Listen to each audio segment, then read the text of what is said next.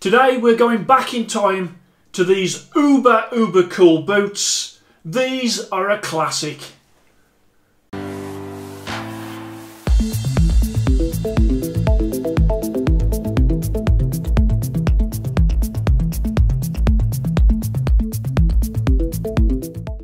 Hello and welcome to Fit to Box channel. Please like and subscribe and don't forget to jab that notifications bell for all my latest uploads. Today we are going back in time to the Roy Jones Jr. Jordan boxing boots, and these have been a favourite of mine from the moment they came out. Absolutely fantastic boxing boots, iconic style on these boots. I did review a pair of these which were black on black 5 years ago when I first started the channel, and of course a lot has changed since then. I never used to show my face on the video, obviously I do now, but also when it comes to these boots I thought it'd be great to have a little bit of a revisit of them because I like them so much. That was February 2016 when I did that, and these boots are still as fresh and still as sharp now as they were back then at the start of 2016. So these now are not actually available to buy. You can pick up pairs if you're lucky when it comes to like eBay, but a lot of these will have been either snapped up by collectors or used by boxers back in the day and probably wore out now. So these are getting rarer and rarer. They are available in some fantastic colourways, which I'll put onto the screen now, and they also have one of the coolest soles I think ever on a boxing boot. On there it sort of shows you the achievements of Roy Jones Jr. So you've got there IBF middleweight champion, IBF super middleweight champion, WBC light heavyweight champion, WBA light heavyweight champion, IBF light heavyweight champion, and the bottom one there, the IBO light heavyweight champion. All of those listed at the bottom of the boot there. I think that is awesome. With these boots, that sole not only being great to look at, is also the Achilles heel of these boots, in that it is really stiff and it is very heavy as well, which I'll come on to. So for me, these are more of sort of a style icon rather than a functional pair of boxing boots because of that sole. And let's just go on to the weight of them. So I've weighed these, and these come out at 16 3/4 ounces. Okay, now if you compare that to the Nike Hyper KOs, they are 10.5 ounces.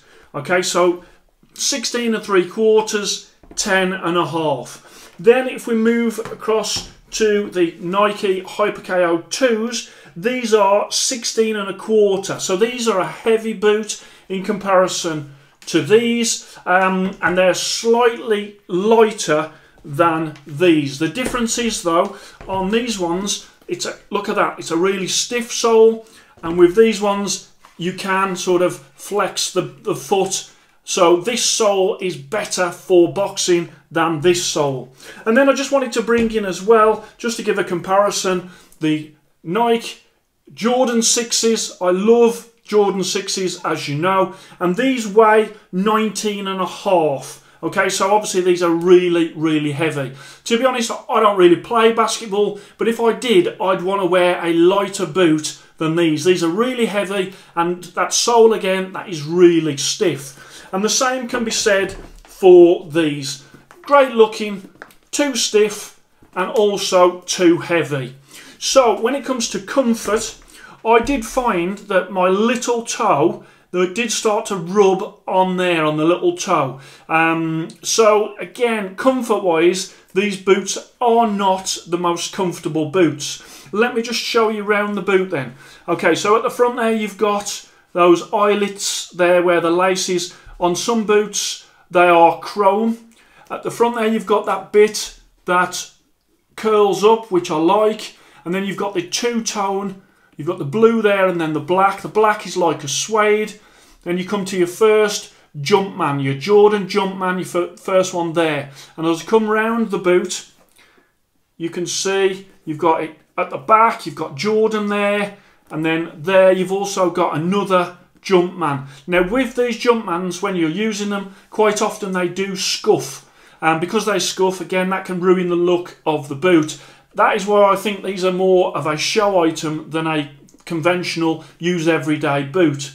As I come round, you can see the tongue there, and again you've got the Jumpman on there, and just super stylish how they've been built. And then at the bottom, another silver Jumpman that is at the bottom there, with all Roy Jones's achievements up to that date. Of course, he did win the heavyweight championship, or a version of, and that's not on these boots. That came later. So I am going to do a scorecard. I'm not going to include it in the boxing boots ratings list, because you can't buy these anymore, and I'm not going to put a value for money score on the card either, just because as I say, what you will pay for these now in comparison to what you would have paid 5, 6, 7, 8 years ago is totally different. These are going for hundreds of pounds on eBay. So let me just start off. So style, 99, absolutely wonderful style. I think the iconic style of these boots is amazing, so I've reflected that in that score.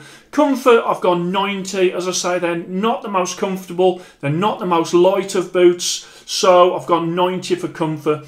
Durability, 91. Again, these boots do get pretty scuffed up when you're actually using them, and the more scuffed up they get, the worse they look in terms of the style.